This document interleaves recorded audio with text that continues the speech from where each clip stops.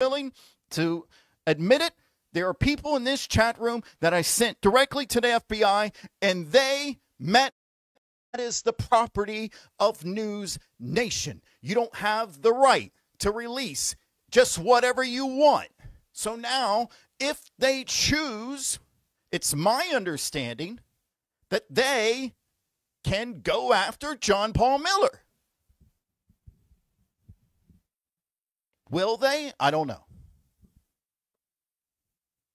Their footage is their property. Just like what you're watching now is not. There's a difference between fair use and just reposting the whole thing. People can take clips from this live stream. That's fair use.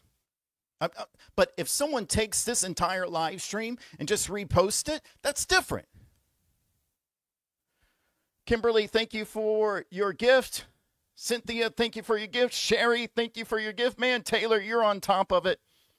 Thank you so much for your gift. So now, John Paul may have accidentally created more legal problems for himself by releasing the audio, and whoever is behind True Crime Re will be held responsible if News Nation chooses to go after them. So that's why I'm not going into that. I have reached out for clarification.